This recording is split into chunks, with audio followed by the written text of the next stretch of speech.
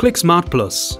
How to pair multiple Zigbee devices at once. Before pairing multiple Zigbee devices, make sure you have the ClickSmart Plus hub set up and paired to the app. On the home screen, tap your ClickSmart Plus hub.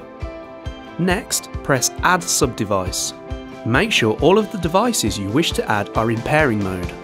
If the LED is not blinking, follow the on-screen instructions on ways to reset.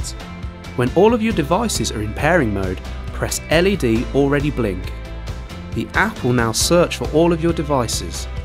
Once all of your devices have been found, tap Done. All of your devices have been successfully added. Make sure to change the names of your paired devices so that they can easily be accessible and used with voice commands. Press on the pencil icon next to the device. Then tap Name. Change the name to your preference. You're now ready to use all of your paired devices. All ClickSmart Plus products are compatible with Alexa and Hey Google. ClickSmart Plus, making your home smarter.